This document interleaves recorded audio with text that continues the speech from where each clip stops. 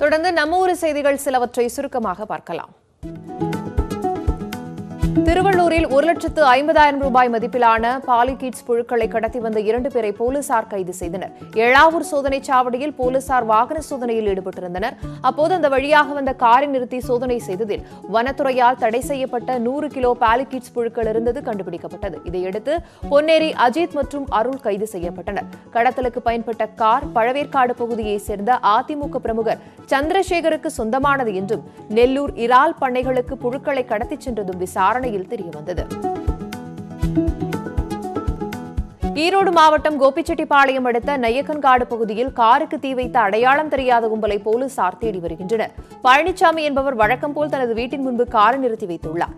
நேற்று இரவு அங்கு வந்த 4 பேர் கொண்ட கும்பல் காரின் மீது பெட்ரோல் ஊற்றி தீ வைத்துள்ளது. இதை கண்ட பக்கத்து வீட்டுக்காரர் பழனிசாமிக்கு தகவல் கொடுத்ததும் அவர் உடனடியாக வெளியே வந்து துரிதமாக செயல்பட்டு தண்ணீர் ஊற்றி தீயை அணைத்துள்ளார். இது தொடர்பாக சிசிடிவி காட்சிகளை ஆதாரமாக கொண்டு போலீசார் விசாரணை நடத்தி வருகின்றனர். திண்டுக்கல் மாவட்டம் நத்தம் அடுத்த கோபால்பட்டியில் உள்ள காளியம்மன் கோவிலில் வைகாசி திருவிழா வெகு விமரிசையாக நடைபெற்றது. கடந்த 14ஆம் தேதி தொடங்கிய விழாவில் நாள்தோறும் அம்மனுக்கு சிறப்பு அலங்காரம் செய்யப்பட்டு பூஜைகள் செய்யப்பட்டன.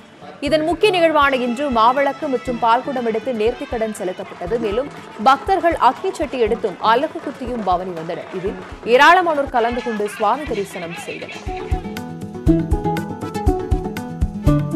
திருவள்ளூரில் நண்பரின் பிரச்சினைக்காக சமரசம் செய்ய முயன்றவர் அடித்துக் கொல்லப்பட்ட சம்பவம் அதிர்ச்சியை ஏற்படுத்தியுள்ளது.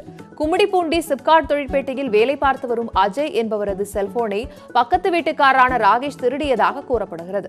இதனால் இருவருக்கும் இடையே மோதல் ஏற்பட்டதை அடுத்து ராகேஷின் நண்பரான சச்சின்குமார் அவருக்காக சமரசம் செய்ய வந்துள்ளார். அப்போது 2 தரப்பினரிடையே நிகழ்ந்த அடிதடியில் சச்சின்குமார் கடுமையாக தாக்கப்பட்டு உயிரிழந்தார். இது தொடர்பாக அஜய் அவரது நண்பர்கள் உள்ளிட்ட 7 பேரிடம் விசாரணை நடைபெற்று வருகிறது.